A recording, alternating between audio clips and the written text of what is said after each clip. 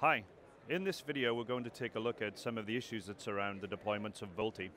So at Gigamon, we've spent some time working with carriers already, and I've got a good handle on how to help you to de-risk some of the technology issues associated with VoLTE.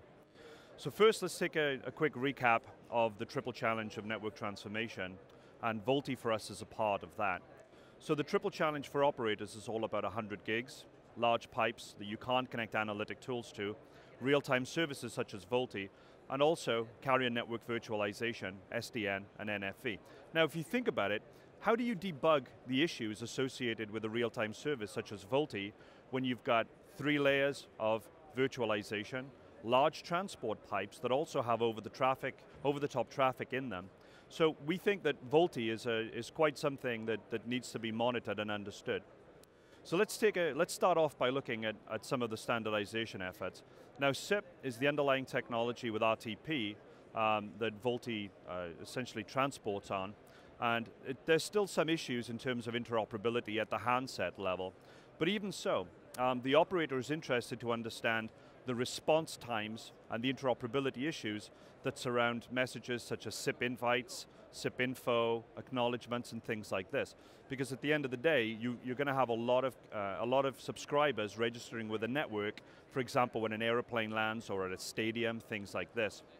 Then when you take a look at the fallback technologies and any sort of transcoding or protocol conversion that's involved to go from IP back to traditional SS7 or legacy codecs, then you're going to have issues that surround voice quality and things like this, possibly even delay on a network.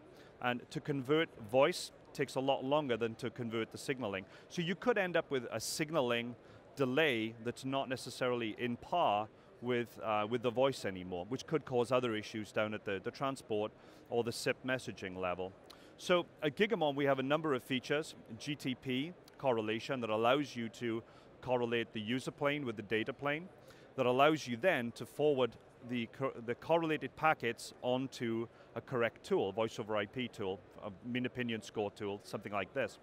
We also have APF, adaptive packet filtering, that allows you, the carrier, to be able to focus in and correlate the body of the packet to the header of the packet. So let's say that you want to focus on maybe a group of iPhone users, maybe you want to focus on a group of Android users that are just using specific services in specific locations at specific times.